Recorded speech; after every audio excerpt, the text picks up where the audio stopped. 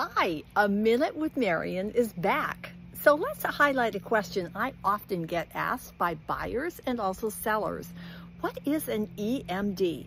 EMD stands for Earnest Money Deposit. Well, a quick way to think of that is that's the money that you've got to give to the title company as soon as you ratify on that contract that is held in deposit awaiting the sale of the property.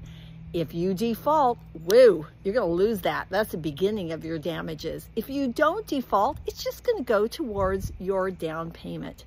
This money is usually cashed by the title company within 3 to 5 days, whatever you put in the contract of ratification. And that shows the sellers, when you're a buyer, how earnest and serious you are about this sale. So if you really want that property and it's a multiple bid situation, you want to crank up that earnest money deposit to look good.